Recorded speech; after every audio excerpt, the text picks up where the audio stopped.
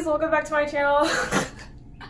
And welcome if you're new here. My name is Imani. I have sister locks and I'm about to show you all how I self-retighten my sister locks. So a little background about me and my hair. I have had my sister locks going on 11 years now, and I have been self-retightening my hair for about 7 to 6 years on my own now. So I will be showing you all the tool that I use and the technique that I use and the pattern that I use. So just as preface, I use the sister lock type 4 pattern. So that means that there are 4 entryways into the hair, and this will all make sense as I give you visuals if you just continue to watch. Stay tuned for the tutorial. Okay, so the tool that I use looks like this.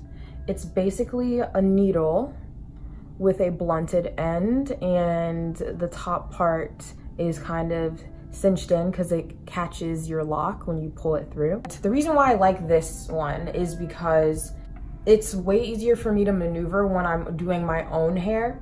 It's hard to keep up with, so I used to have a couple, I've lost a bunch, but I get a bag like this with all my sister locking goodies for my retightening days, and I just make sure that I keep it in here. So I'm gonna go put that in here now so I don't lose it. So if I can find the link for where I purchased the tool, I'll definitely go ahead and put that in the description box below, okay? So check for that. And also they have different sizes. So I'll tell you which size to get. For me, since if you have sister locks, and I have 700 to 800 locks on my head, get the smallest size and then you can keep going up. You'll see like the diameter of the thickness of the needle in the Etsy choices, but I would go with the smaller one, but also go up if your locks are bigger than mine. So for the sake of this video, I have a really big size, so for comparison, this is what it looks like, but I'm gonna use this one to show you how I loop my hair into it. So what I'll do is I will grab a lock, the one that I'm working on, all right, and I will go ahead and kind of wrap it around my finger like this so that it creates a loop, a blunted end that's easier to go through the lock tool. And then I'll pull it through and then pull it up this way. I'll show you again, but I will show you how to do it on the smaller one. Slowly first, get your tool ready. You wrap it around your finger, kind of like this to get it to loop somewhere. You can remove your finger, kind of squish it up close, and then you get the lock and you push it through just like that, and then you pull it through. And then I like to stop it about halfway or just under halfway so that I'm not pulling a lot of my lock through whenever I do a rotation, for example, because that just takes a lot of time if you're going from the bottom, pull it through and out. And then also if you only have this much leave out, it's easy for it to just fall out and then you're gonna have to pull it through again. But yep, that's how I put the lock into the tool. Now I'm gonna show you how I section off my hair whenever I do self-retightenings. So for me, I make sure that I have 2 hair ties at all times. Some people like to use clips because in the beginning you might get the locks attached, and if you do, just relax and don't keep pulling it through, just unravel it like a knot. But in order to section your hair off, what I usually do is I just really split it straight down the middle or as close to down the middle as possible. And then I just put it up into 2 sections, like so. And I push it as far up to the top as possible because I prefer to start from the nape of my neck and work my way forward.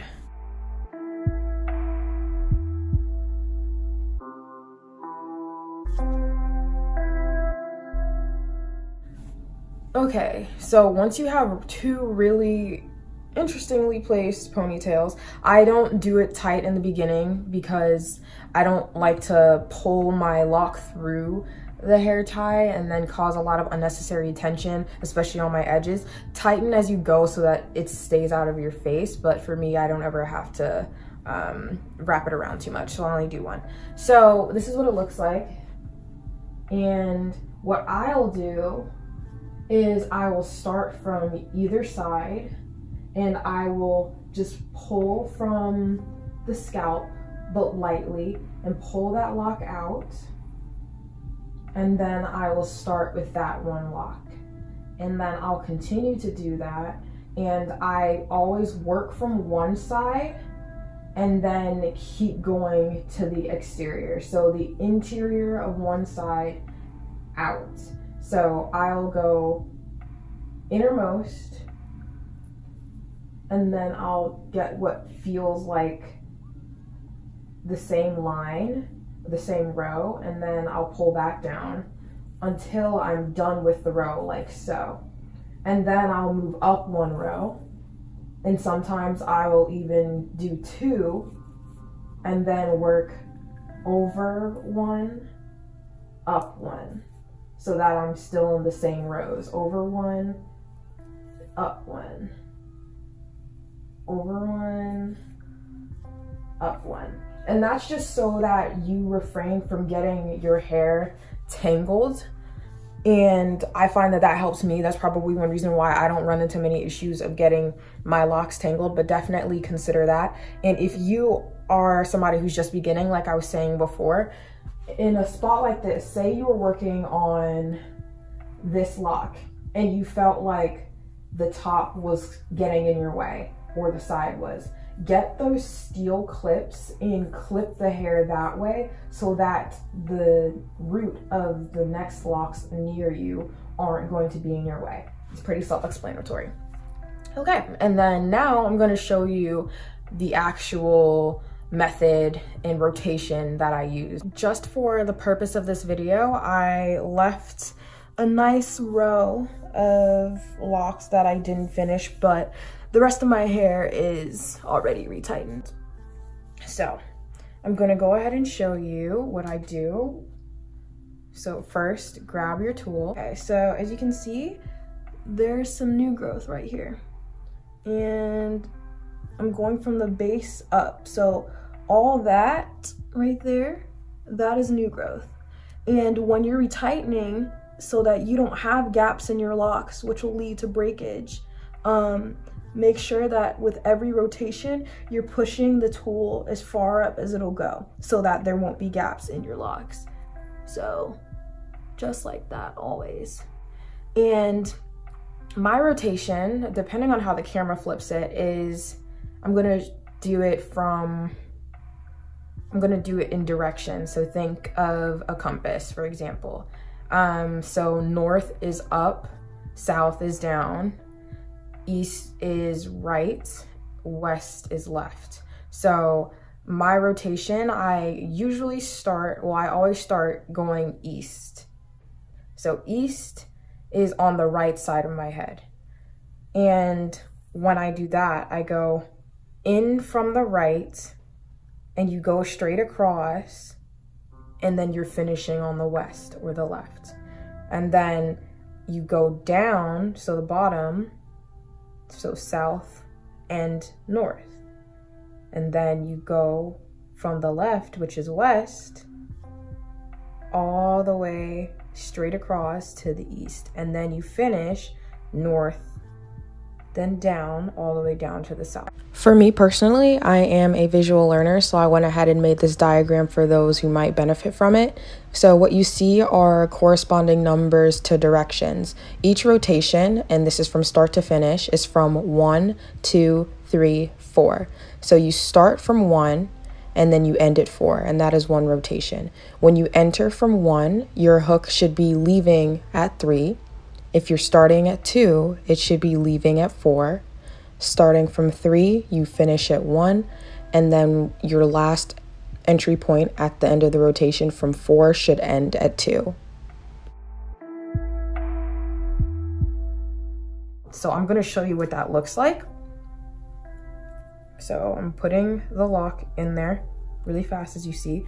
Make sure that it's not too close to the root, the end point, but good enough that you're not pulling an excess amount. Grab it. So I am going, first I'm going to show you what it looks like in terms of direction, and then I'll show you with my head going down. So I'm going in from the east, coming out on the west. Then I'm going from the back, south, pulling straight through, and then that's ending on the north. And then I'm going from the west,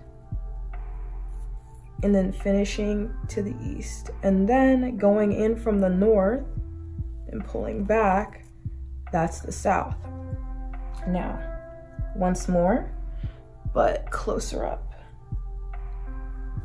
Right and left, bottom and top, left and right, top and bottom, right to left, down to up,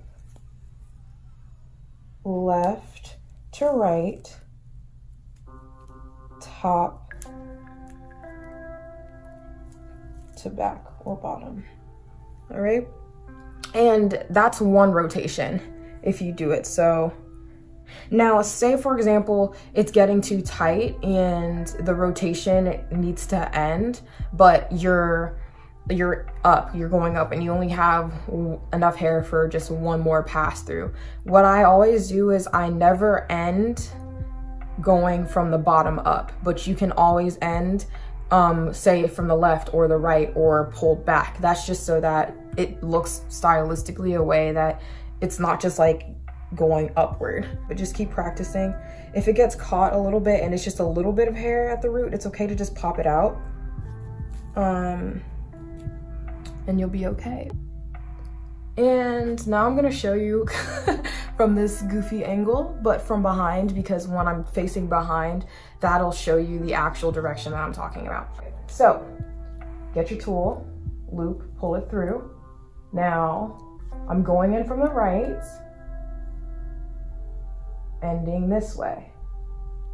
Then I'm going from the bottom, and the bottom is the side that's closest to the nape of your neck, pulling it up through, ending closest to the top, which is the part that's closest to your forehead.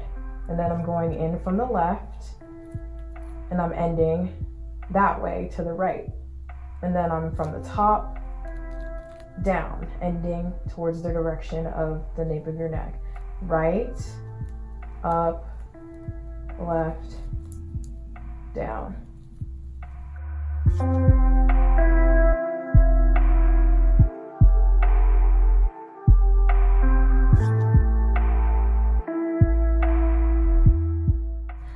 I'll show you one more from the front, the very frontmost one.